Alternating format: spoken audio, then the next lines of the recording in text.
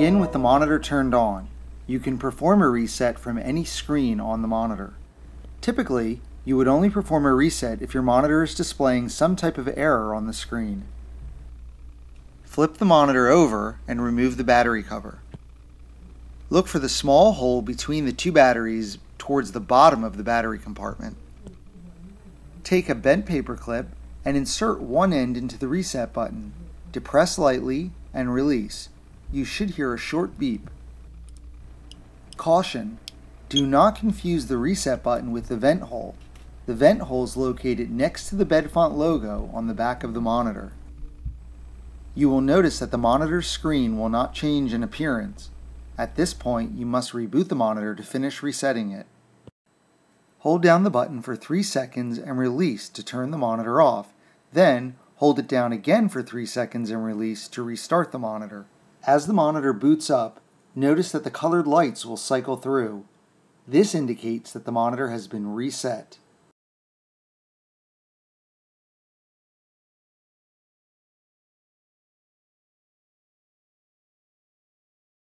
Once the monitor has gone through its rebooting process, you will see the D-piece reminder on the screen. Clear the D-piece reminder by double-clicking. You will now see the calibration prompt. You must perform a calibration at this point as part of the process of resetting the monitor. Double-click to select the check mark.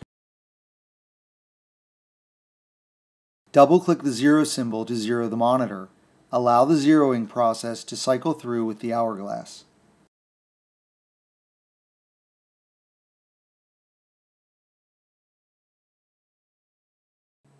When you see the check mark, double-click to return to the previous screen.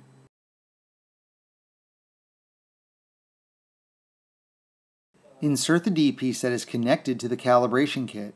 Be sure to watch the calibration video for a detailed overview of the full calibration process.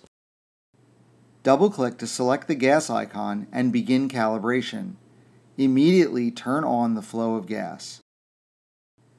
You may need to adjust the flow rate depending on the type of regulator that you have.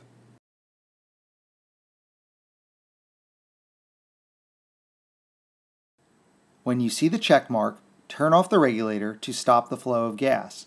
Double-click to return to the previous screen. Single-click to arrow down to the return arrow, then double-click to return to the home screen. Your monitor is now ready to use. After you disconnect the calibration kit, you can either turn your monitor off or use it to perform a test.